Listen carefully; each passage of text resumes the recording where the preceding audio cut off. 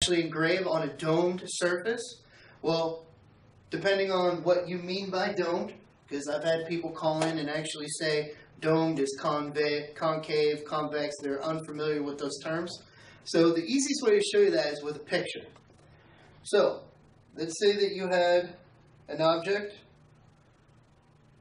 that looks like this, or you have an object that actually comes down. So you have something that looks like this. Alright, so the very first one, right, with an IS-400, it's actually really easy to engrave on this. Now, depending on what cutter you're using and the depth that you have it outside of your micrometer, your nose cone, whatever you may be using, what you're going to do is you want to set your Z at the lowest point, and you want to have a lot of spring tension. Go ahead and you can zoom in down here, Jeff.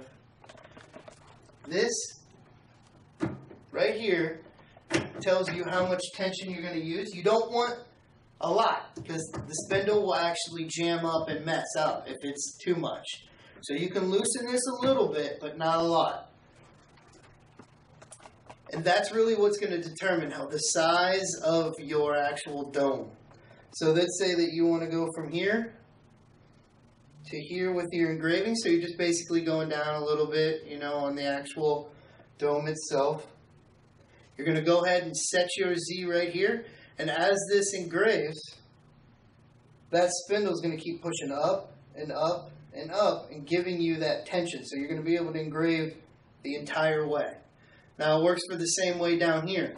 You want to set the Z at the lowest point, and as it starts to engrave, the spindle is going to move up with its tension. Right? It doesn't work the other way around. If you set your Z over here, what happens is the spindle will bottom out. It will not engrave correctly when it gets down to the lower point. So you always want your Z at the lowest point, and then as it moves up again, it's going to give you some tension, and it's going to be able to still engrave. So it's important to have an actual nose cone on there. That way, the only thing that's changing is the spindle. You do not want to change on your engraving, because you want the engraving to be uniform. So that's actually how you set it on a dome surface. You pick the lowest point, and that's where you set your Z. And that's it for that question. I have one thing to add to that question, though. There's a limit to this dome right here, because this thing is only so wide.